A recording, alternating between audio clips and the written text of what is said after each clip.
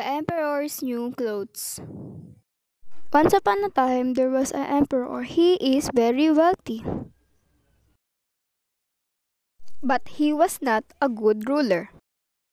All he was concerned about was his new clothes. The emperor used to wear a new outfit every single day.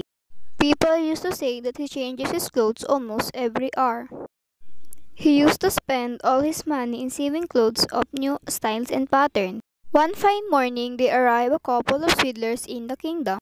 They became so popular that the emperor heard about them and decided to get some clothes sewed from those tailors. "Call those tailors to my palace. I want you to stitch some clothes for me," said the king. "We feel honored to have this opportunity. I'll stitch some of the finest and the most beautiful for His Highness." The emperor offered them a lot of money. Few days passed, the emperor called his prime minister. He asked him to check how far the tailors have come. After a few days, he sent his two counselors to check how the tailors were doing. When they arrived at the room, the tailor showed them the clothes and admired their work. They turned to the emperor, confused. The emperor went to the room where the tailors were weaving. The emperor could see anything. He threw for a while. "I can't see anything." The emperor granted them a couple of days and left the room.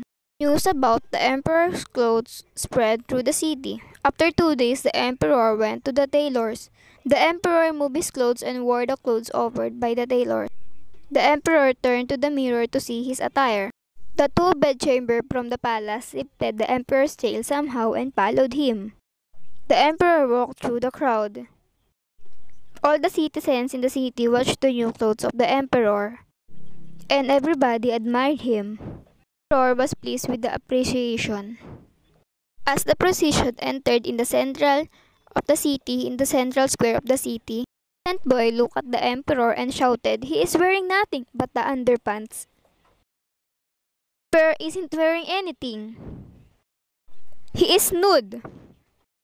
The emperor felt ashamed, but he couldn't leave the procession at once. He realized that he had been fooled. All his counselors had lied and praised the clothes. He didn't pay attention to the people.